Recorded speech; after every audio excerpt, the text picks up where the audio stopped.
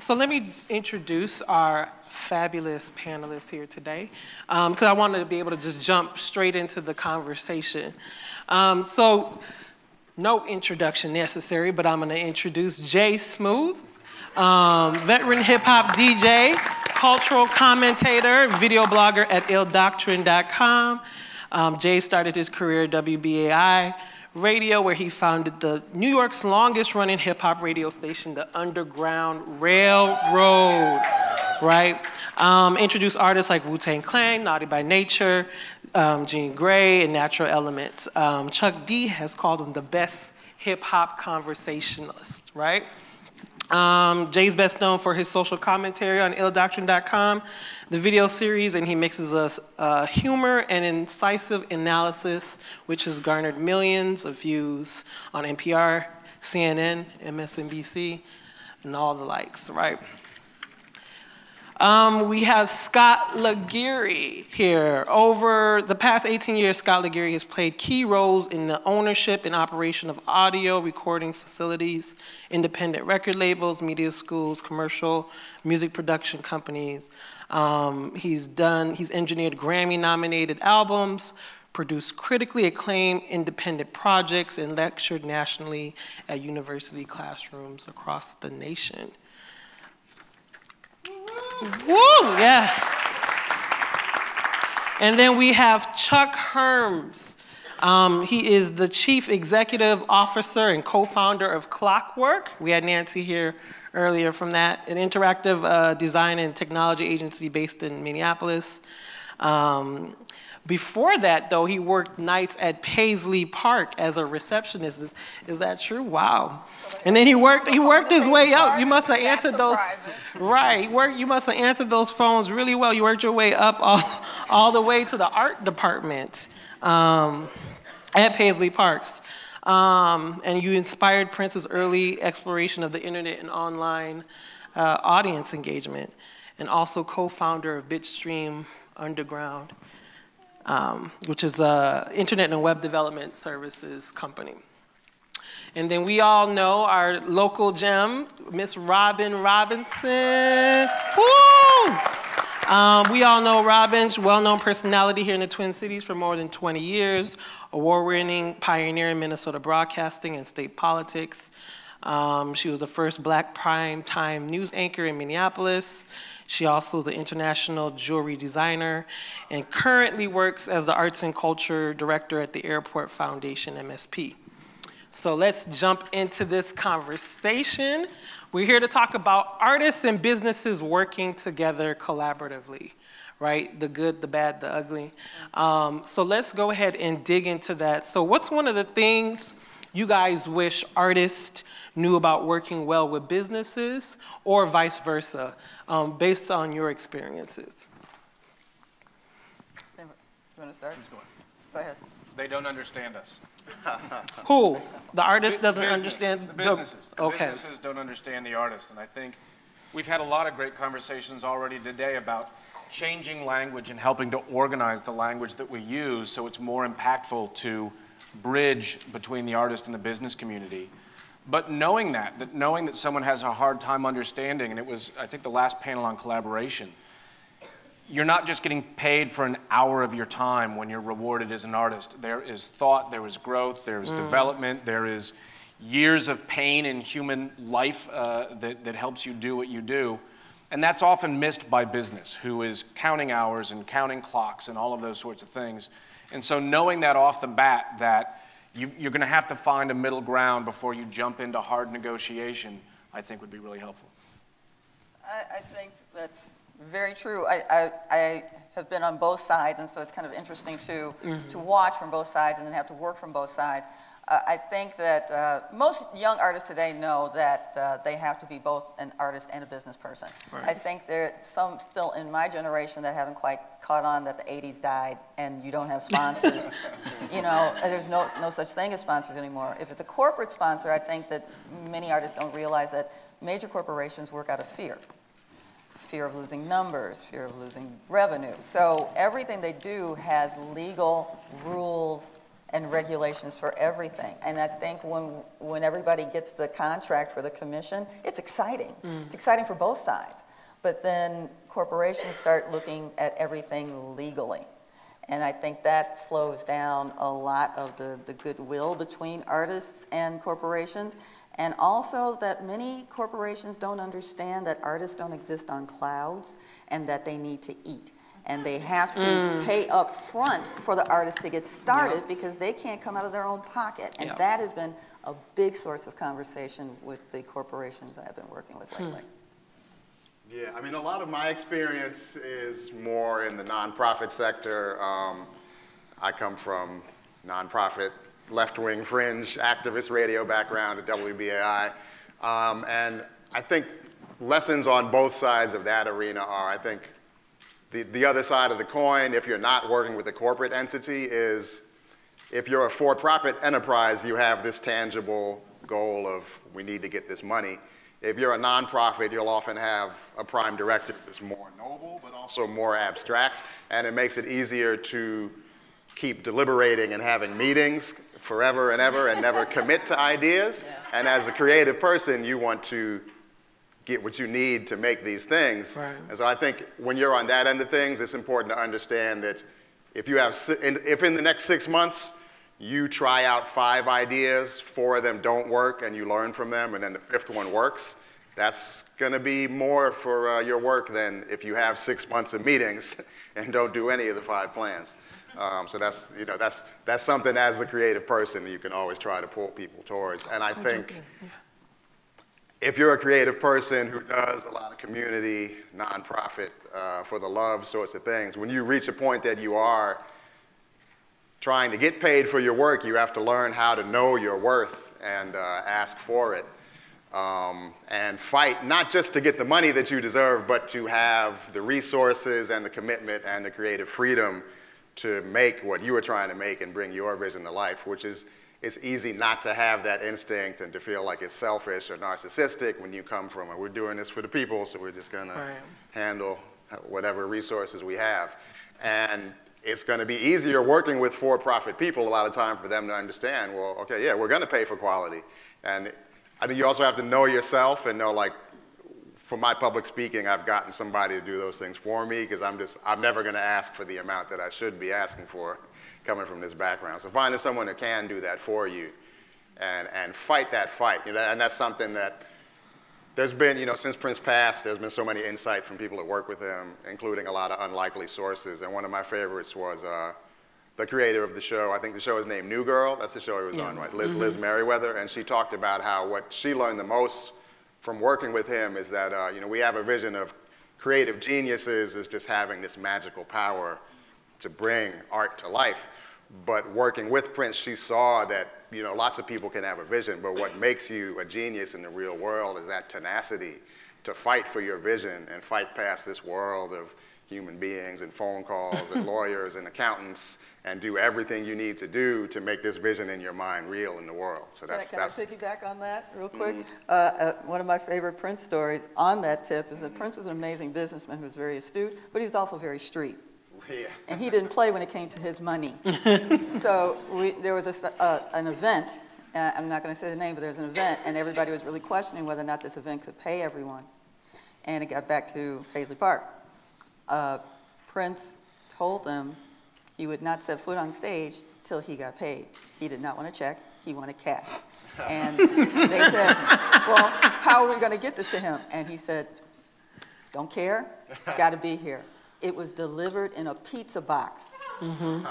But as soon as he opened the lid and he saw what he had to, the show went on. So, you know, sometimes you've got to really work in a very business way that's very professional, but you always have to keep that street in mind in order to get yourself paid.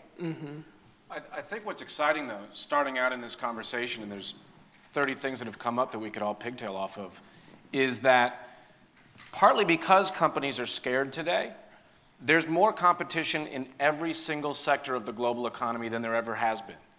Because of that, you are deeply in demand as creative art makers and entrepreneurs. And we often feel that we are unempowered, right? I mean, that's been a part of the theme today. We often feel that we aren't rewarded and we aren't needed.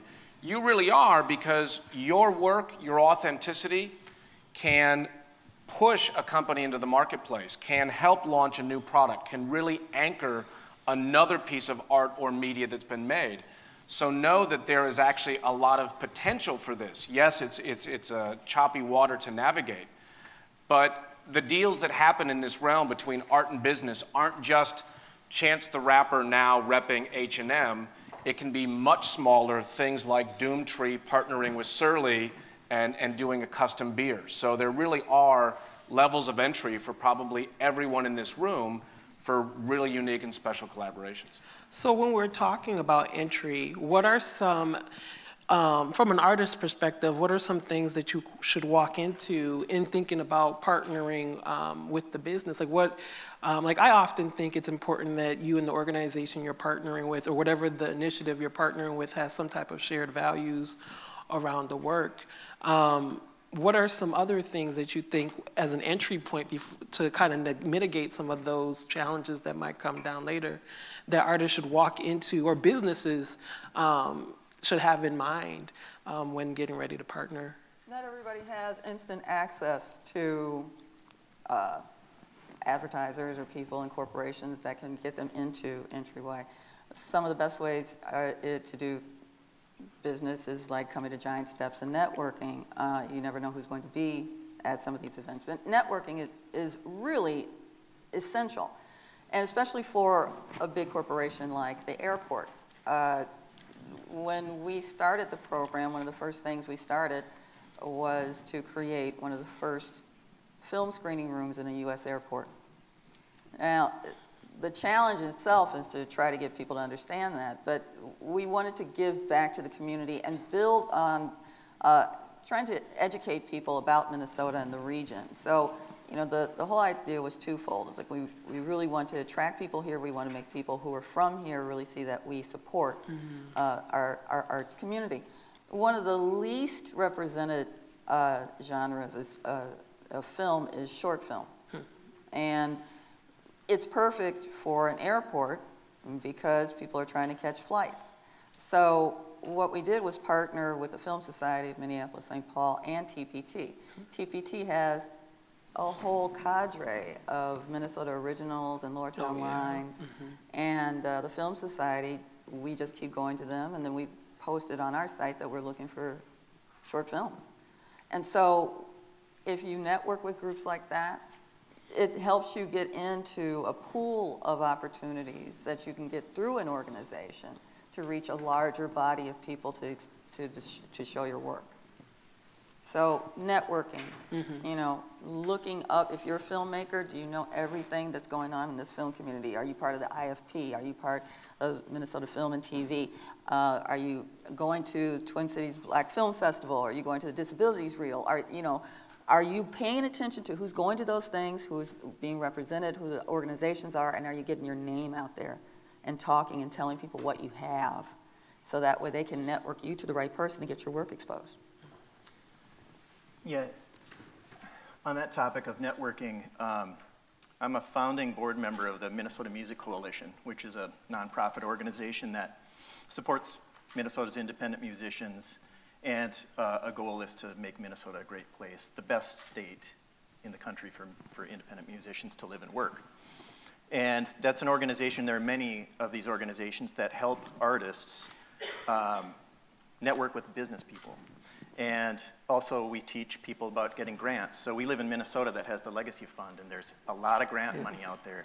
And one of the ideas is to help individuals learn how to discover grants, fill out the paperwork, and then eventually hopefully get the grant money, but get grants that they can partner with businesses in order to create new opportunities for the artists. So it's much easier to walk in the doors of a Target Corp if you have some grant money that can help you with your idea, and then go get the support of the organization or the business to see it through.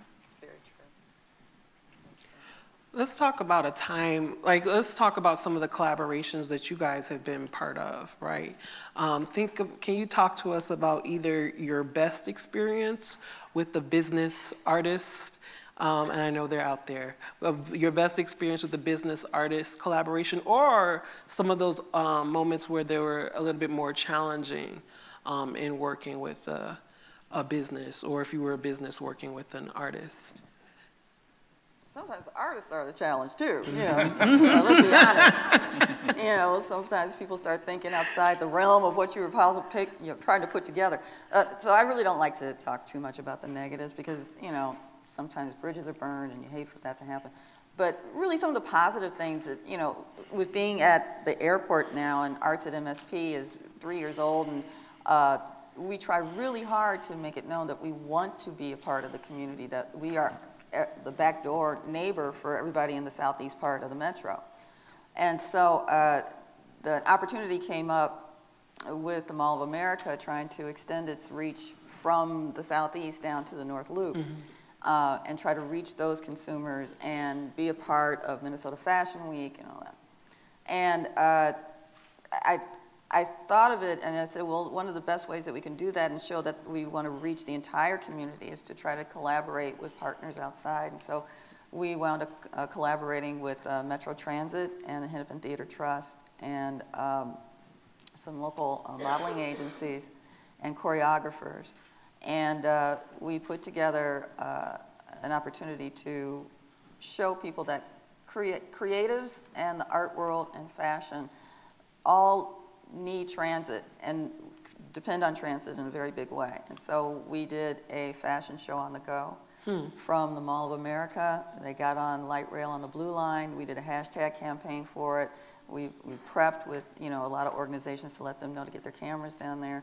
And so we did a fashion show on the train, stopping at different intervals. So they get off at the airport.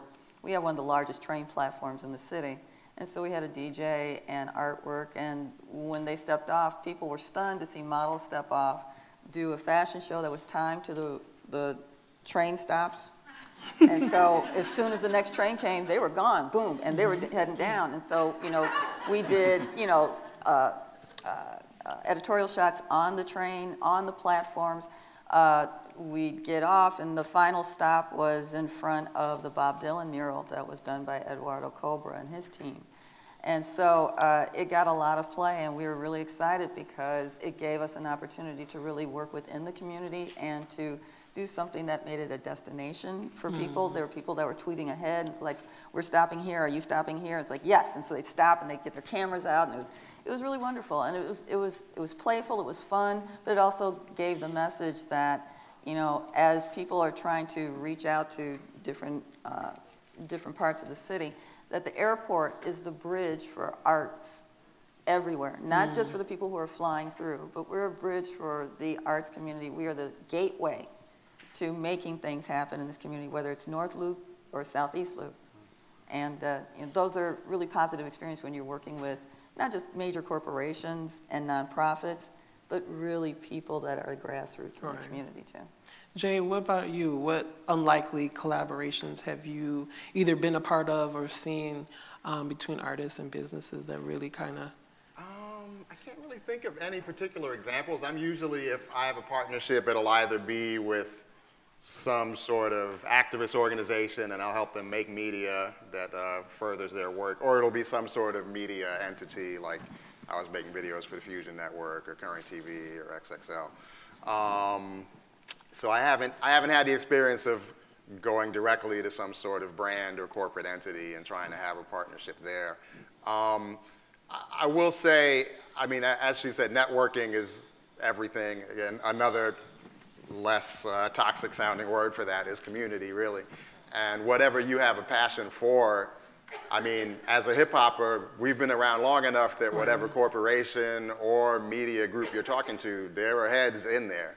Like, you shouldn't go in assuming that it's just some white bread plutocrat, even if it is predominantly white, in every organization you're working with. You can, as long as you are building community and networking, you can find people in each place that are down and will know what's real and try to support it and want to share the wealth. And so I think it's important to seek that out and, like I was saying, articulate what you need to create something with integrity. And I found a lot of times, like I I try to always stress I don't want to be on an all-male panel when I'm doing an event. And a lot of times, it'll turn out the organizers genuinely just haven't considered that up until now. And they'll say, oh, well, yeah, you know, I guess we should. And then they'll change things around. So it's important to voice those things and try to push forward. I would disagree with you about the word networking. Let me just say that. I'm going to tell you like I tell everybody else. Networking is like sex. You can give them your number, and you don't have to take them home. No doubt. Yeah. I'm not saying everyone becomes your best friend. But there's people in the community you don't like either. You all know how I am. I just say what I feel. Adaobi, I like the fact that you said values when you sort of broached that conversation. And while these types of collaborations really are more available to all of us than we probably realize, understand you're also empowered to say no. Right. And there are times when you will make a decision based on values that, you know what, I don't think this is the right fit for me. I don't think this is the right fit for my art and my voice. And part of the networking piece can actually be, we call homework as also safe stalking, where if you think tried and true about what your values are, you can probably identify other groups, other organizations, other corporations that also have those priorities, and you can reach out to them and start that dialogue. Because we want our work and our art and our energy to be represented in communion with something that hopefully works for everybody. Yeah, I was gonna say the same. I was hesitant to, just because I know if you're broke, you're broke. Right. So sometimes you're gonna have to make compromises. But I've been lucky enough to learn that if you make that choice, there's a cumulative value over the years to holding to a set of principles and building that long-term integrity that's worth it if you can. So what should one think about, like, as an artist, if you're trying to expand your footprint and you're trying to increase the business opportunities that come your way, what should one think about? Chuck? That's a good question. Yeah, I don't know, you know, so me at this point in my life, I'm more businessman than artist. And thinking back, this kind of goes back to the last question too, of trying to find a common language from artist to business person, and I've been on both sides of this, and I remember Michael Koppelman, who was up here earlier, he and I started this business Bitstream right out of Paisley Park, and we were not business people at all. And we found ourselves in this office tower downtown Minneapolis, and we were dressed like we dress, and everybody in the office building was dressed in office wear and makeup and perfect hair. And we took the elevator down and said, we can't do this, you know, we can't do this. But we found that, you know, in order to do what we really were passionate about, which this business was our art at that point, is that we had to learn the language and learn to communicate with different types of people. You know, business over the years now, over the 20 years I've been doing this, like the businessman looks more like this now, for the most part, and that makes it a lot easier for all of us to approach. But I think it's really taking risks and going out and talking to business people and showing up at business events and bringing your art and ideas and not waiting for a request for something, but taking the chance and taking the risks. I mean, that's one of the things, Brave Souls, that was talked about earlier, is like, you're not gonna get something unless you ask for it, so ask. What about you, Jay? Because you've grown, right? You've expanded your opportunities, and obviously it looks like technology played a lot into that, but could you kind of speak to how could one increase their footprint to attract more business opportunities as an artist? Yeah, I mean, an important lesson that I learned working at WBAI Pacifica Radio, you know, it's a great institution that I'm really proud to work with, but like many lefty organizations, you know, it's dysfunctional from time to time. And around 2001, we had a lot of turmoil going on, and the great reporter Amy Goodman, who is one of the people I started out working with back in '89, during that time, she saw that, you know, if I'm relying on this institution to give me a voice, that's a tenuous position for me to be in. I need to be working from land that I own. And right around that time, she extricated Democracy Now! And made it its own independent organization, still working with Pacifica, but not reliant upon them to have a voice and a connection to the world. And it was from watching that that I saw, you know, I'm in the same position. If I'm relying on this ship and it sinks, then I have no more connection with these people I speak to now. And it was right after that I started first blogging at hiphopmusic.com and helped to build that hip-hop blogging community, and then went on to do video blogging after that, so that I could have my space where if you resonate with what I'm doing, you can come see me here on this land that I own. And then that gives my voice value that allows me to connect with other entities who can fund and support, and I'm operating from a stronger position, and it's beneficial to both of us to be working from it that way. So that's a lesson I took from Amy that I try to bring. And we obviously have so much more opportunities now with all of this technology to work from land that we own. Although, now that everything has to go through Facebook and Twitter, we're kind of renting that land again. So that's something. Yeah, that's a way of looking at it. Scott, because you teach your students this, right? I try. So, like, what are some of the good points that you tell them? Well, to carry off what you were just saying, I think what's interesting is because of the tools we have today and the opportunities that we have today, we aren't just artists. We can be artist entrepreneurs. Right. And that might be another way that you can start to bridge yourself into the business community and these types of opportunities and collaborations, is you can also make yourself a business. No matter how legitimized you'd like to be, but maybe you're not just a musician, you're a musician that starts a record company. Maybe you're not just a writer, but you're a writer that helps start a small periodical. And no matter how small those things might be, and whether they just live in the digital realm on websites and social media, you're adding value to what you bring to the table, and you're wearing multiple hats, and you're showing that to anybody else who might come and get involved. And also, this conversation isn't binary. You're not just ever an artist. You're not just ever an entrepreneur. I mean, I think one of the biggest challenges to taking giant steps is that we sort of have to be all these things all the time, right? And we're probably all shifting and moving between, you're taking a money gig, you're making an art project. You're taking a money gig, you're making an art project. And I think that's something that we will bounce between most of our lives. And here's a plus, is there's been lots of talk about support. I see that in my family. You know, my wife says, I need a break, I need to recharge. Okay, I'll shift into a business money mode. She'll go chase another business opportunity. I can take a break and go do an art project. So we can even find that within our family structures to support each other too. And we found, I'm sorry. We found at Clockwork too that we hire musicians and we hire artists. Because musicians, just to choose one, they're business people whether they like it or not, whether they realize it or not. If you've been in a band, you've scheduled tours, you've figured out how to record, you've figured out how to sell yourself to clubs. Those people take that creative mindset of their art into business, and they're fantastic on our staff. I was joking with another at a conference a couple of years ago, like, that's all we should hire is guys with failed bands. Let's, guys and girls, if your band has failed, come work with us. My father was an alderman in Chicago, and our home community was everything.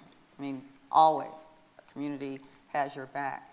And I think a lot of people sometimes think that they get the job and they prove themselves in the job, and the bosses are going to see that they're just fantastic and they're just going to move right up. It doesn't happen that way anymore. And I had a conversation with one of my co-anchors once, and I said, are you going to pick up any of these events that, are happening, and I'm going to go do this and this and this? And he goes, I don't do events.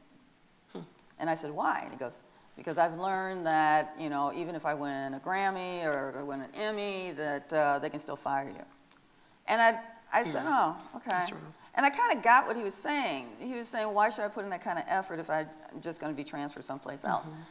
But I learned that you don't get transferred someplace else so quickly if the community knows you and appreciates what you're doing. And it's not just window dressing what you're doing. You do the things that you're committed to and the things that you really believe in the community.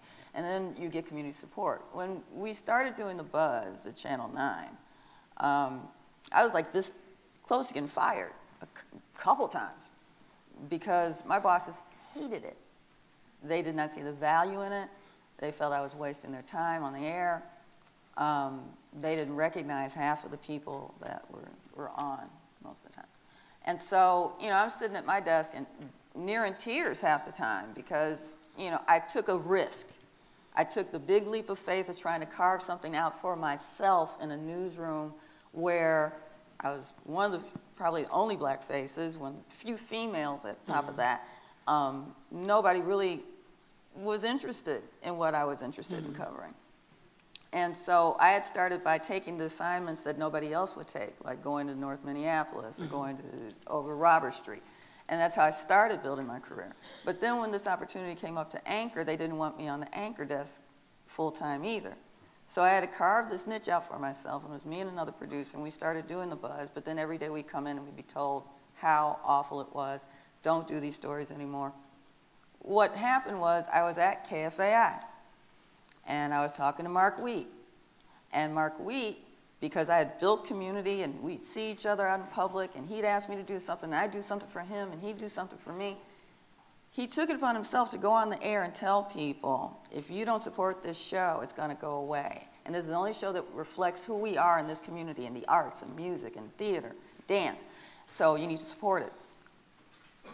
Steve Greenberg, who wrote the song Funky Town, saw my general manager in a restaurant and walked up to him and says, if you take that off the air, you're an idiot.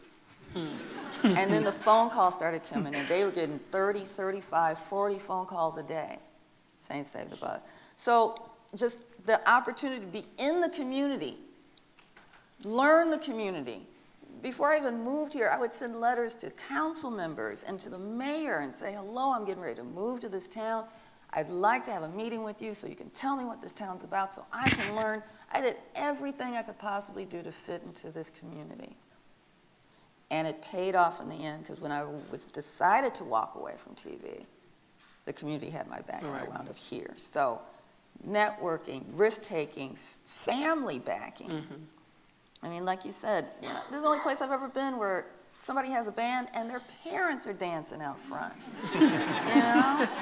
That's the support that you need, and that's the support that you count on, and that's the support that's going to take you where you need to go. But you've also got to do the work yourself, too, and network the hell out of this stuff.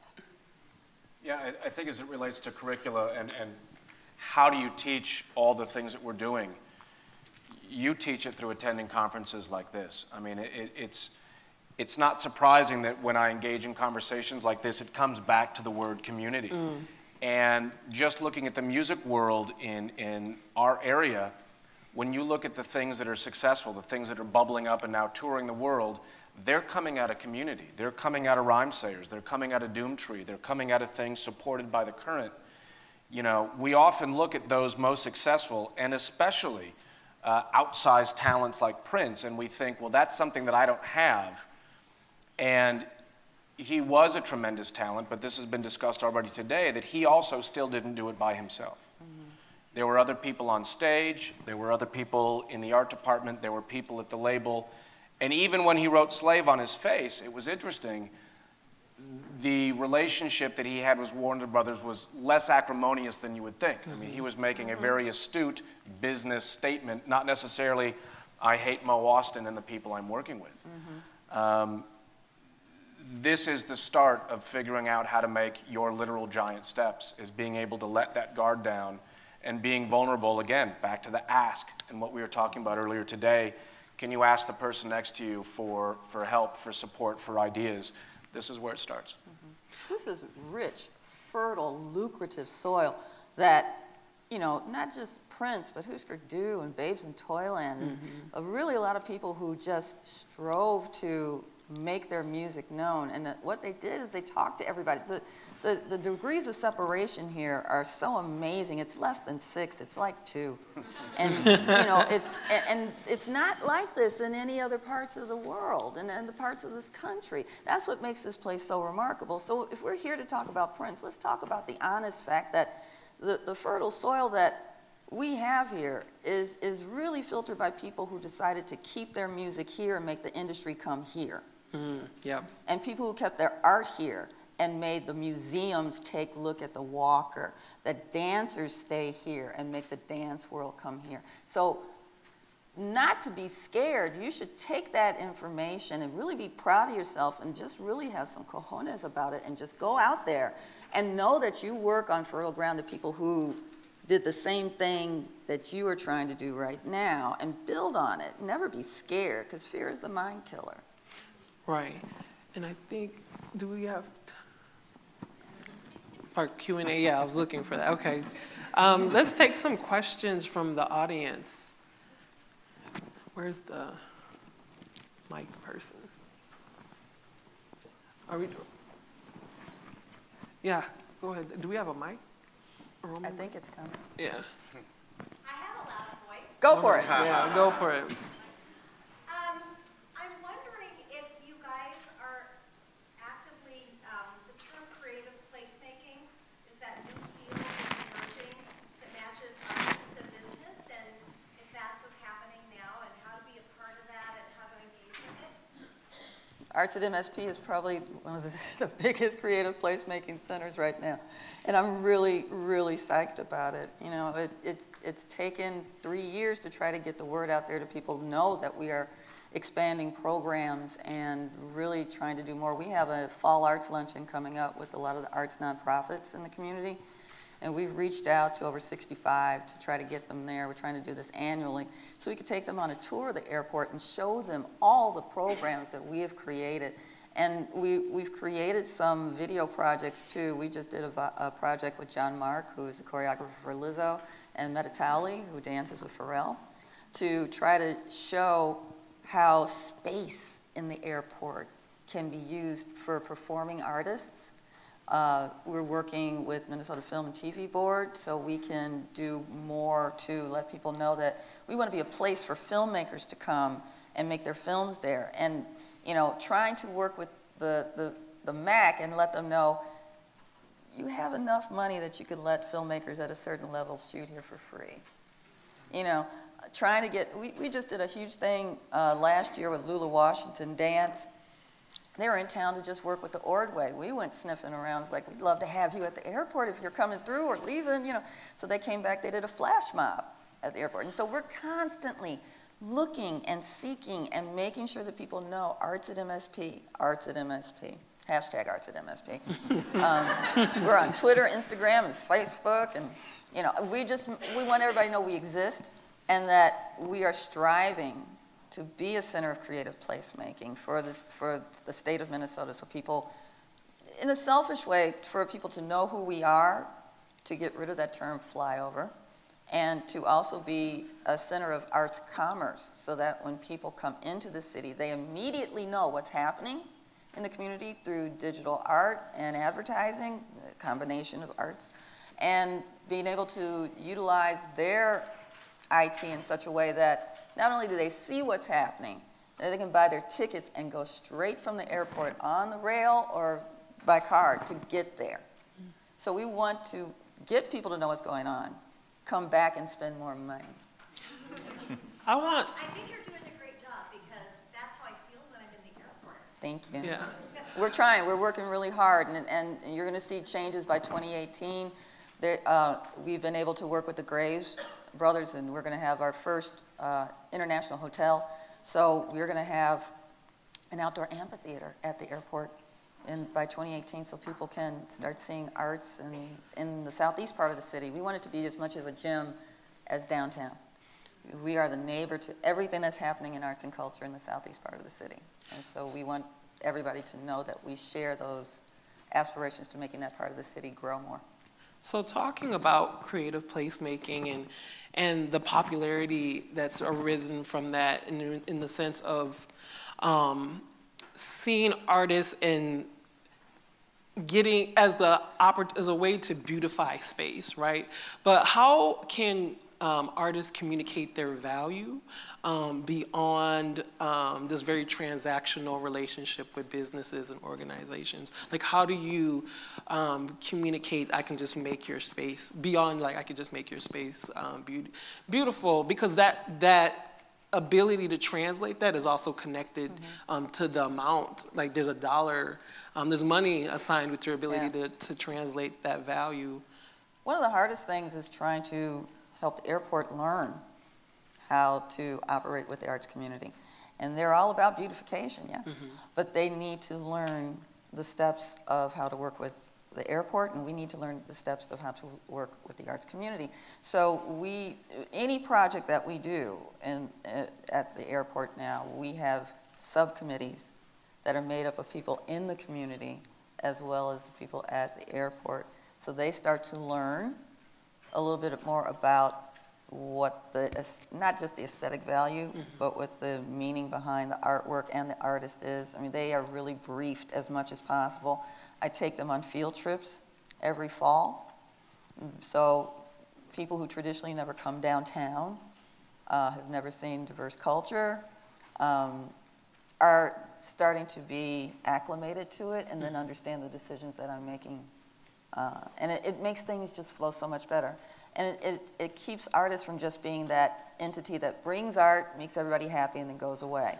By having artists have a voice on our music subcommittee, on our visual arts subcommittee, our film department, it gives them an opportunity to say, hey, you know, what you're saying here may be offensive. What you're saying here is a needed voice. What you're saying here is that you support this, and, you know, that may make them come back and say, we may have to have a conversation with this about the lawyers. But they'll come back and give an answer. But it gives artists the opportunity to come into the airport and have a voice about what is seen and what's going out of the community representing them. Go ahead.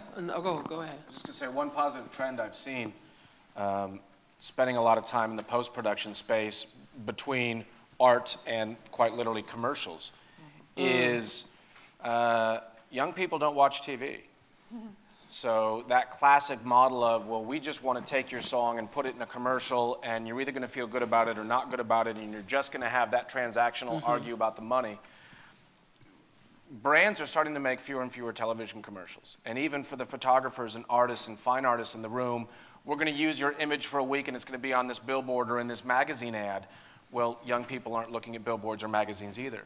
And we're starting to have, I'm starting to see a lot more installation-based relationships. If someone uses a song in a campaign, there's also going to be a live component to that. There's going to be much more focus on experience and events that are longer term, where you have a much more positive relationship to actually build and collaborate with a brand or an entity, rather than just, here's the check, your song's going on television. Yeah, I feel like hip-hop has like mastered that. The multitude of points that you can engage with the business. Jay, for someone that you built the hiphop.com music website, like how were you able to translate? Because I feel like hip-hop music in regards to working with businesses, particularly in the nonprofit sector, I don't think I know many collaborations. Can you speak to that a little bit at all? Yeah, I mean, that hasn't been my personal experience. I mean, obviously, hip-hop has, for a very long time, been very innovative, you know, going back to Run DMC, doing My Adidas, and then figuring out there's value for both of us, and taking advantage of that synchronicity. And I guess over the years, it's become a situation of sort of shadow product placements, like Busta Rhymes talking about Pastor Cavassier. But yeah, I mean, that's not something I can speak to directly, but I think we've seen with this generation of rappers and athletes, you know, it was always, and you know, Prince was certainly an antecedent to this. It was assumed that you were getting ripped off, like you were the talent, and you know, some guy like Hesh on The Sopranos made you sign a contract where you were screwed for the rest of your life. But you know, this generation of athletes and artists have shown, you know, we can be on top of both games, and we can come into this knowing the leverage we have and make it work right. Let's take another audience question before we get to Prince. Oh, Felicia, yeah. Do I need a mic? Oh, I can speak up. Can folks hear me? I have a lot of questions, but this one I'd love for this panel to answer. My name is Felicia Perry. I now label myself as a entrepreneur, because my question is, as someone who studies, trains, performs, and provides various sort of services, artwork, and things like that, so very like wide disciplines from fashion designer to circus art is what I do and what I do professionally. I'm very much branded in this town as a fashion designer. I have yet to meet any sort of event or anything become involved in something that actually empowers me as a designer. It usually costs me a whole lot of money. And so I'm at a point where I'm looking to rebrand. But how do I do that and show people that I'm not just I'm everywhere just because it's there. I'm very good at all the things that I do. But be able to turn that into make it work for my life in like my vision. I'm feeling very stuck in this spot of having everybody think that Felicia just makes clothes, and I do so many other things that have value, that add value to my community, and all kinds of things, but just finding a way to be able to do that and have it sustain me. And I'm just wondering how, is there a way, does anybody know, somebody want me need my email? So the questions around... I work very hard, and I'm still in the hole in so many areas where I'm trying to sustain myself and my family. And so I really feel like there's going to be a moment where like the success of my brand is going to match my bank account. And how do I find a way to do that is what I'm wondering. Chuck, can you... I see your posts often, Felicia. I love you, Robyne. I see them often.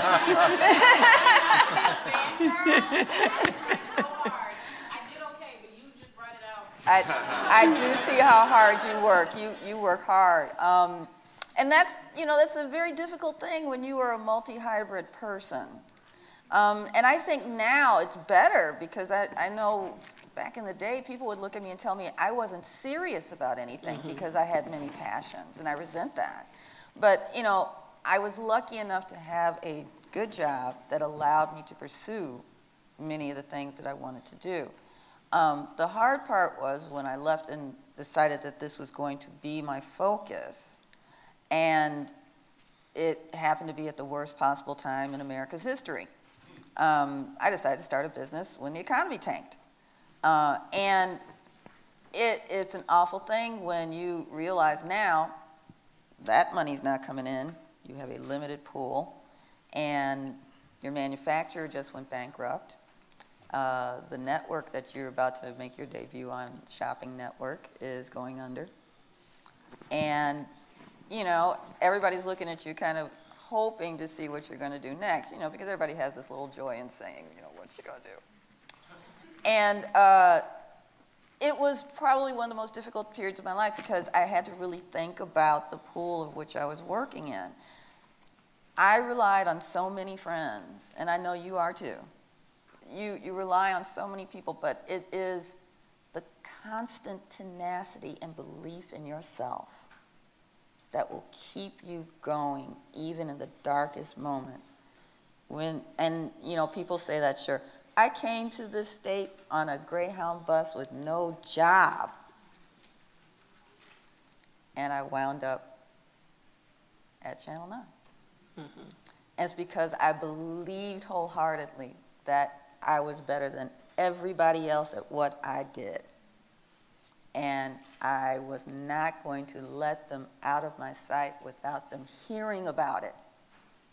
And really, it was just sweat equity and tenacity and complete faith in myself and working my networks and working my friends and giving back what I could in different areas. I don't know how many people I've paid in jewelry, but I've paid a lot of people in jewelry. And thank God for it, And when one door closed, I refused to be daunted and just shift and just keep going. That door closed, you just keep going. You just keep going. And, the jewelry is doing what I want to do because after all that, I realized I was just all over the place and I needed to have some more focus on who I was selling to and where I was selling for my own happiness and success. But you really, I mean, I can't even begin to say, when people say, well, I worked hard and got someplace, they worked so hard you would not believe it. But never give up on yourself. Never give up on anything that you want to do and that you believe in. And honestly, when things are absolutely at their roughest is when it absolutely turns around. I'm a big believer in faith in myself and faith in what I'm representing. Because you are your brand. You would never settle for anything less. So I think you really have to believe it. You have to network your ass off. Right. In order to make that, you know, I believe in hustlers. Hustlers are important people. You know, no matter what strata of hustler you are, you got to be a hustler in this life. Nothing is given to us. Only 2% gets it. Right. We don't. So we got to really work hard and try to make it happen. And really, this is a great opportunity because I know who you are and I know how hard you are. Just make sure that you constantly keep things in front of me because it may not be the one thing that you've told me about that I kind of pay attention to, but it might be the next thing. And I could go, oh, Felicia, you should call this person. That's how it happens. And since we've been talking about Prince throughout, let's talk about Prince in regards to his protection of his work and his protection not only of his artwork, but his brand and his name and identity. And now that he's gone and seeing how those things are playing out now. As an artist, especially an artist who's also a business person, what aspects of that should artists be thinking about that early on now? Like thinking about how do I continue to protect my work, protect my legacy after my time has ended here on Earth. Is that a conversation or a thing artists should be thinking about right now? Did you guys ever talk about stuff like that? Yeah, I mean, absolutely. Well, one lesson we've all learned from Prince is I don't care how young you are as an artist or as anyone, write a will. Oh, right? yes. You know. But I think like with Prince, over the years, you know, the world changed over the course of his musical career. And there was his protection of his brand and his art and his assets, that vault, the music. It was frustrating to all of us as Prince fans that we couldn't find the things we were looking for on YouTube in the digital age, right? So he was overly protective in a lot of ways, and it was frustrating to a lot of us. And I think, you know, one of the positives that came out of his death is that we're getting to see a lot of these things that we wanted to see and getting to experience a much broader and deeper depth of his work, which is too bad that he was so overprotective of that he didn't share that with us. And I wonder, you know, if he is up there looking down now, hopefully he's got a smile on his face when he's seeing the value of all of his stuff that's out there. Just as a lover of his work, it was always so frustrating to me that he's so protective of it that I can't, it's so much harder for me to share his legacy. If I'm going to introduce young people to music, I tell them, okay, go to YouTube. I can't do that. Now, just in those last years, I could tell them sign on to Tidal, but there was so long, it was like, he was protecting it so much, it was like of mice and men, he was just crushing them to death. We were just talking over lunch that we were talking about, like, when do you remember when did you first hear of Prince? And my story was, I was in 9th grade and I was watching Saturday Night Live and Prince came on, 1981, and he played Party Up, and my mind was fucking blown. I was a 9th grader that listened to Lynyrd Skynyrd, and then I saw this guy. So, and then I saw, like, he's from Minneapolis, like 2 hours away from where I live. And so just recently I was able to show that video. Like, I've been looking for that video for years. And I was able to show that video to my kids and go, this was the transformation. This was like when life started for me, was that point. It was like a movie within a movie. Right. Yeah. I mean, I bought his first album. He was so unusual. You know, loved the falsetto. Just it wasn't until I saw Purple Rain in a movie theater. And you know that montage where they're playing Let's Go Crazy and you see the dancers and Apollonia and Prince and it's all going real fast. You know what I'm talking about. When the faces just go by so fast, I felt like I was being sucked into the screen. It's like, I'm going to be there one day. You know, I just had to be there. And I think half of the people who were not from here had that feeling that we had to be there. This was someplace that never experienced before. Even living in Chicago, Minneapolis was a mystery up the road because you didn't want to go up there, it was cold. Yeah. You weren't going up there. Do you know anybody up there? No. You know anybody black up there? No, we're not going. Why are you going up there? You know, Milwaukee, and that was it. The Dells. So it was this, it was just this foreign place, and you had to be there because he made it seem so exciting. And the reason this town is so strong in the music industry and technology really is because of Prince and the tentacles that went out from Jamie Starr and the time and all these people that kept the industry here, and it brought people here. So it made this, you know, a place that you really wanted to be, and I couldn't wait to get here. You know, I hate to say it, Michael, yeah, and my fiance, it was one thing, but he was from Minneapolis. I was coming here too.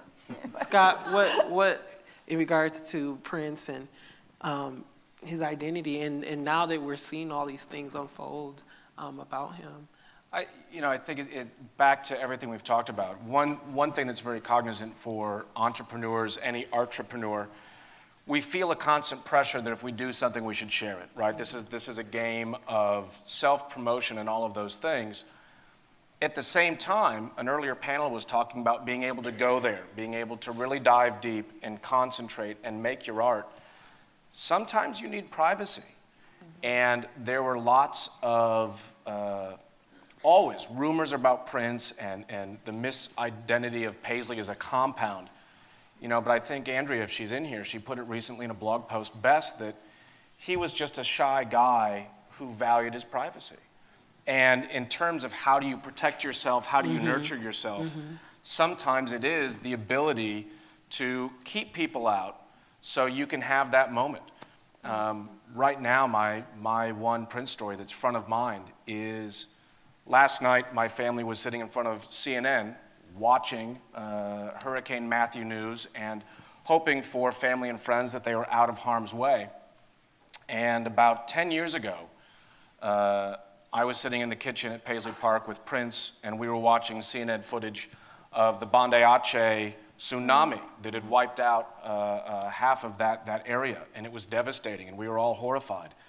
And Prince just picked up the phone next to him and said, "We have to help." And he just said a number that I know for a fact is larger than the annual salaries of all of us combined. And then he put the phone down, donation made, walked out the door.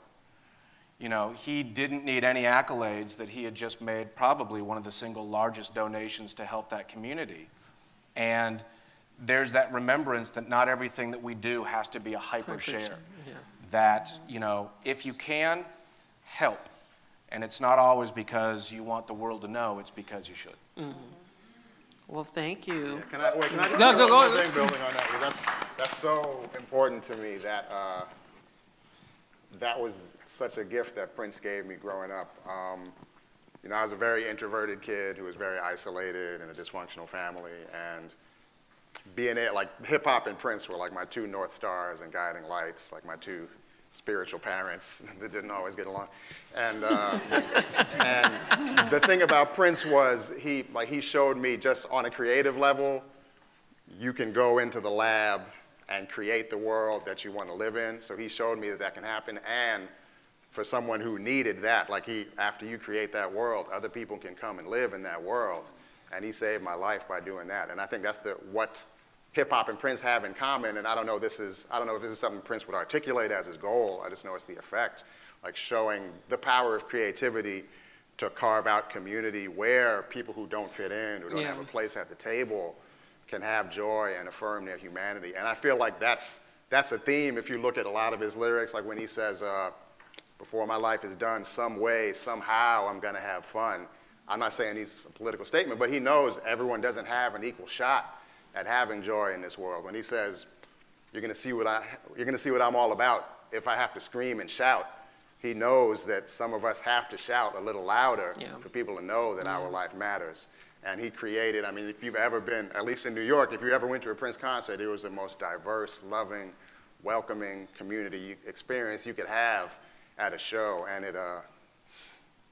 man, it kills me. We'll never go to a show. It's really, there's a deep sadness for me coming here for the first time, and he's not here. And it's just like something I took for granted as a creative person. Like, no matter where I am, no matter what time it is, somewhere Prince is in there plugging away on his next thing. Like, that's like part of the machinery of the universe that keeps the world spinning. So for that not to be here, it's like, and you know, it's something my relationship with him is from afar, so I don't mean to compare to people who are grieving in a real life way, but there's such a profound loss for all of us, and I just feel like, you know, that there's different kinds of legacies. There's his assets and intellectual property, but there's the legacy of that world that he showed us we can create, and it's on us now to make that world. Amen. Yes. Thank you. Thank you. Give a round of applause.